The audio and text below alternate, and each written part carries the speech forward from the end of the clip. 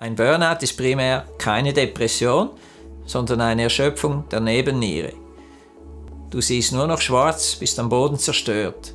Die Hoffnung ist zerbrochen.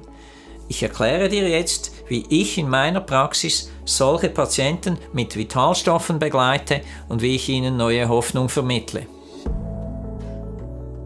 Hier unten ein Link zum Thema Burnout. Hier kannst du dich informieren, wenn du mehr über diese Krankheit wissen möchtest. Das deutsche Wort für Burnout ist Erschöpfungsdepression. Burnout heißt ja eigentlich ausgebrannt. Aber weil wir es auf Deutsch mit Erschöpfungsdepression übersetzen, gehen die meisten Ärzte davon aus, dass es sich um eine Depression handelt. Ich bin hier anderer Meinung. Wenn Menschen über lange Zeit unter Stress stehen, dann muss die Nebenniere enorm viel arbeiten. Wir haben 2 Nebennieren, die sitzen wie Mützen auf den Nieren drauf und produzieren Hormone, vor allem Stresshormone. Das ist die Funktion, es hat mit den Nieren gar nichts zu tun.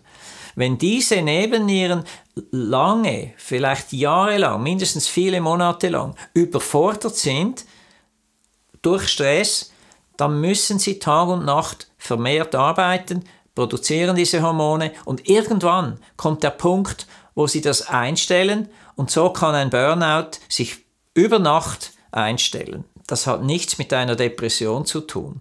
Wenn aber diese Menschen, die leisten möchten, die aktiv sein wollen, nicht mehr können, weil sie körperlich erschöpft sind, das führt reaktiv zu einer Depression, weil man ist enttäuscht von sich, man möchte arbeiten und es geht nicht. Und so sind einige oder die meisten dieser Menschen in Gefahr, später dann eine Depression zu entwickeln.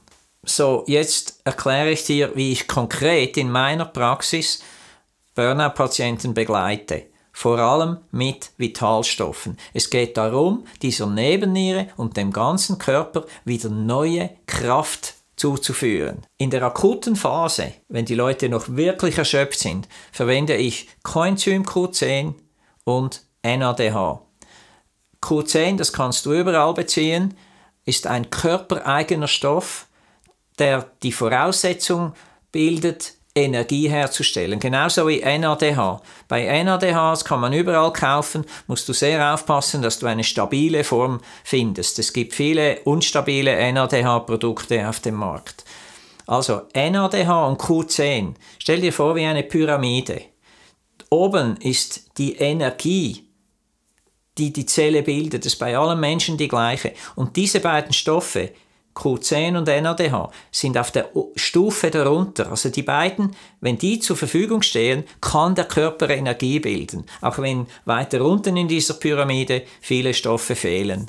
Diese akute Phase dauert vielleicht 3 oder 4 Wochen. Dann folgt die Phase 2, der eigentliche Aufbau des Körpers. Phase 1 war nur eine Überbrückung, damit die Menschen schneller wieder zur Energie kommen. In der Phase 2 brauchen wir Omega-3-Fettsäuren, Vitamin D, ein Produkt namens Voluntastrol und viele Vitalstoffe, zum Beispiel in Pollen oder in Moringa oder in Aronia-Beeren, sind sehr viele dieser Nährstoffe, die wir brauchen, enthalten. Besonders wichtig eben ist Omega-3-Fettsäuren. Das bekommst du nur, wenn du 3-mal pro Woche Fisch isst, und das ist bei den wenigsten Menschen der Fall.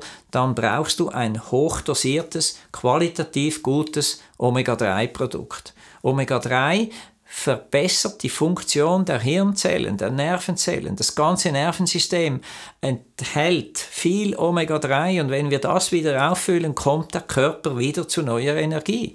Genauso mit Vitamin D, ein Universalstoff, wird in den Medien oft negativ beurteilt, als wenig nützlich. Ich kann dir aus Erfahrung sagen, ein guter Vitamin D-Spiegel ist eine Voraussetzung, um auch wieder neue Kraft zu bekommen.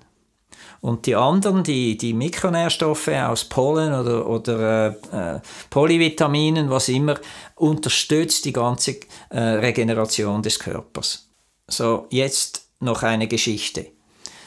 Ein Mann kam zu mir vor einigen Monaten, 56 Jahre alt, alleinerziehender Vater von 3 Kindern.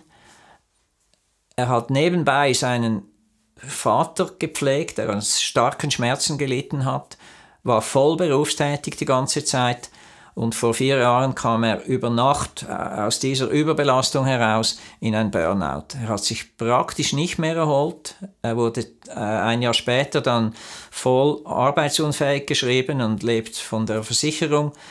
Er kam zu mir in diesem Zustand 3 Jahre nach seinem Burnout, ohne dass ihm jemand hätte helfen können, wieder zur Energie zu kommen.